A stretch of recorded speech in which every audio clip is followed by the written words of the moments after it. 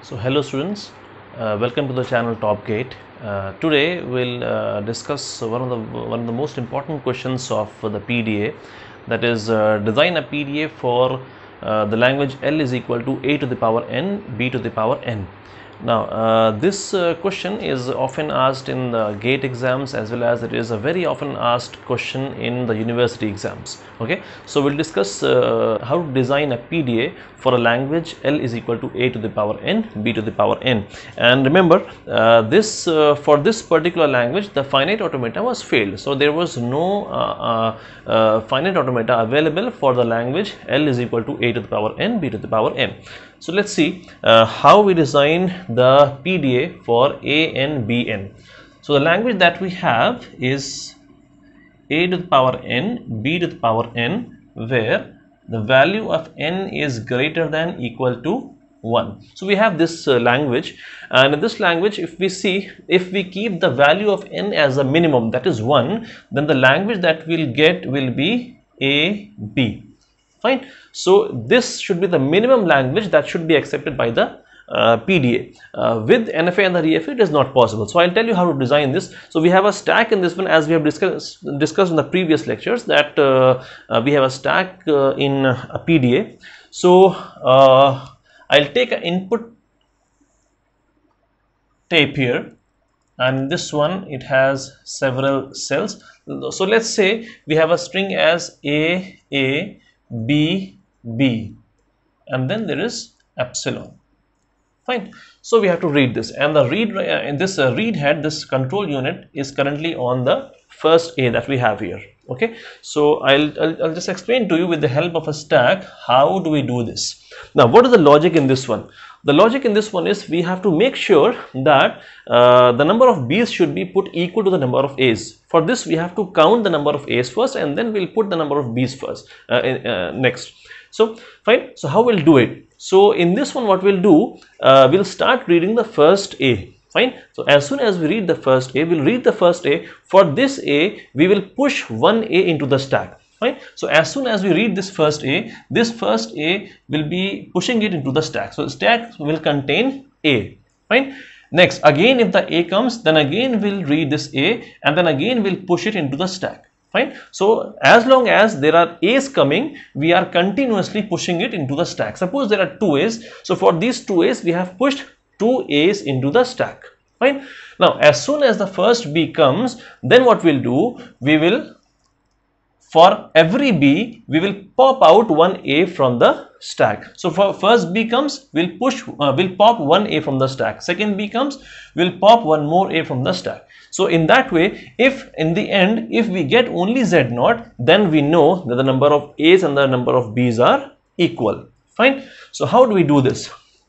So suppose there is an initial state. We have this initial state as Q0.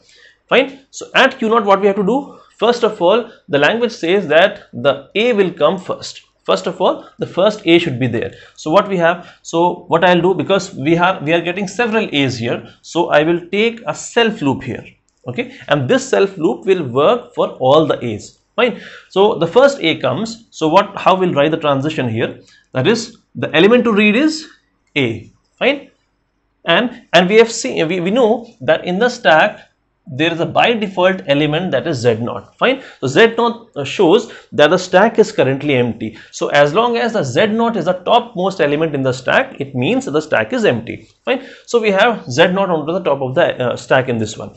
Fine. So the element to read is currently A. So we have A here. I'll write A here, and then the top stack element. The top stack element is Z0. Fine. So A is the element to read. Z0 is the top stack element. What we are doing? The logic says that whenever the A is coming, we are pushing it into the stack. Okay. So I'll just set the status here of the stack, that is the push operation, that is A Z0. That means A has come here, and now A is onto the top of the stack. Now the pointer will come from this one to this one.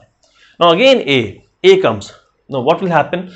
Now this transition will not work for the second A. Why? Because the first A in the first transition says that the top stack element is Z0, but in this one we have A as a top stack element. So because after this we'll be getting several A's, so for this what I'll do, I'll take one more transition, that is the element to read is A, now the top stack element is A, and we are pushing it. So after pushing, what we are getting?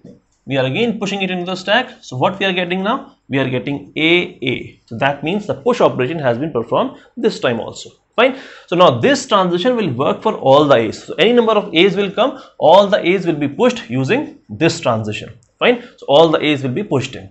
Now as soon as the first B comes, now what the logic says? The logic says that as soon as the B comes, we have to pop one A for every B occurrence. Fine.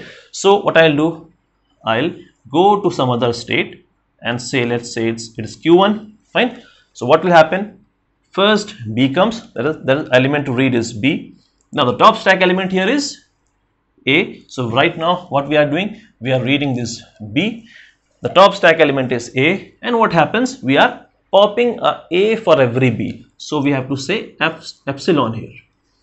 Fine. So epsilon shows that the pop operation has been performed. So what happens? This A has been popped for this B. Fine. And we have reached onto the state Q1. Now this pointer moves from this one to this B. Fine. Now to this B, what happens? This transition will not work. Why? Because we are on to the state now Q1. Now at Q1, because there can several B's that can occur. So what will I do? I will take a self loop here, and at this one, the element to read is B. That is, we are reading currently this B, and the top stack element is, again, it is A. And what are we doing? We are popping A for every B occurrence. So I will put a epsilon here. Fine. This epsilon. So this transition will work for every B. So how many B's are coming? For all the B's, we are popping 1A. So for this B, again 1A is popped out. Fine. Now what is left into the stack? Z0. And the pointer will now move on to the epsilon. That is, epsilon shows that the string has now been completed. It is now over. So I'll take one more move for epsilon. That is, the element to read is epsilon, and the top stack element is Z0. And what happens? We are doing nothing. That is, we have to perform the skip operation. That is, we don't do anything now. Everything has been done. A's have been pushed. B's for B's, A's has been popped out. The stack is empty absolutely. So what are we doing? We are doing nothing. We are leaving Z0 as it is. So it is Z0, and we reached on to some final state. Fine. So that is the end of the PDA. That is A to the power n, B to the power n. Now let's see that the transition function. That is, so I'll write transition for every transition here. That is 1, 2, 3, 4, 5. So all these things I'll write here. What I'll write? First one for this one, delta. That is the state where I am. This is Q0, comma. Then the element to process. This is A. Then the top stack element. This is Z0. Then where have I reached? So I have reached on Q0 only. That is, we started from Q0 and we again came back to Q0. So what I'll write? I'll again write Q0, and what is the status of the stack?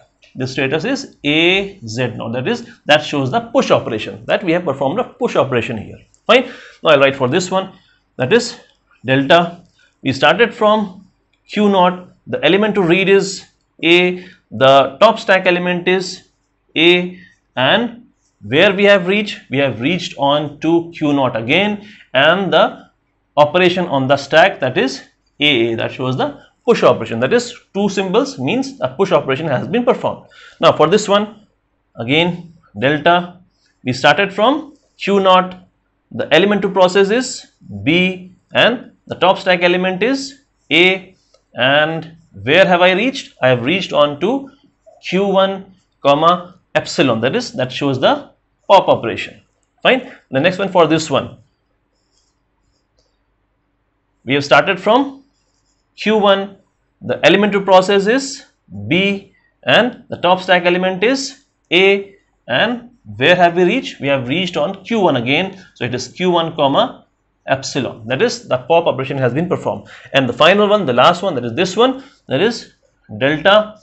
We have started from Q1, comma, the element to read is epsilon, comma, the top stack element is Z0. Where have we reached? We have reached on to the final state, that is QF, and what we have got in the stack, it is Z0. That shows the bypass operation.